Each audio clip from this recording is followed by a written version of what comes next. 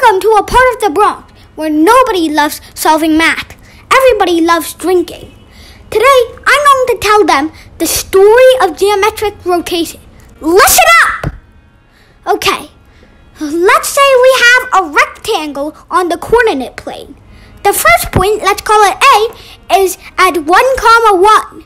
Then the second point, we'll call it B, is at 3, 1. The third point, C, is at 1, 2. And the fourth point, D, is at 3, 2. Now, what will happen when I rotate it 90 degrees clockwise about the point 0, 0? That will give us the coordinates A prime equal 1, -1, B prime equal 1, -3, C prime equal 2, -1, and D prime equals to 2, -3. Thank you, everybody, for listening.